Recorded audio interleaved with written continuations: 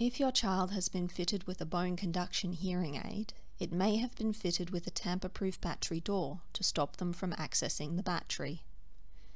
In this video, I will show you how to lock and unlock the tamper-proof battery door on a Cochlear Baha 5 or Baha 6 Max, a Cochlear Baha 5 Power, and an Oticon Ponto 3. To lock and unlock the battery door on a Cochlear Baha 5 Power, you will need a tool which looks like this.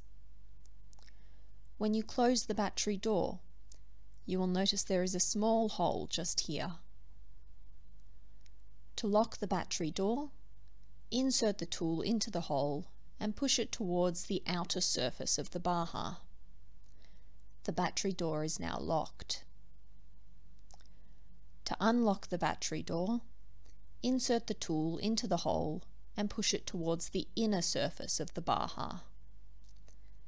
The battery door is now unlocked.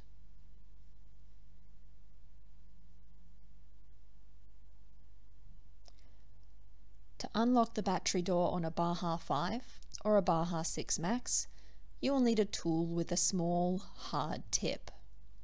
I'm using the same tool we used for the Baha 5 Power. To unlock the battery door, insert your tool into the indentation in the battery door and push it down.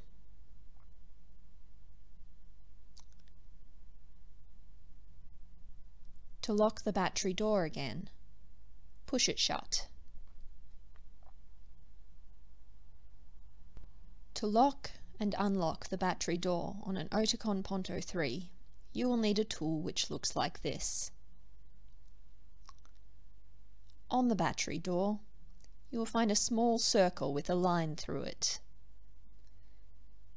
Insert the tool and turn it until the line is vertical.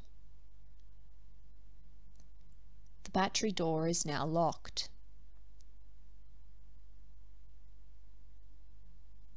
To unlock the battery door, insert the tool and turn it until the line is horizontal.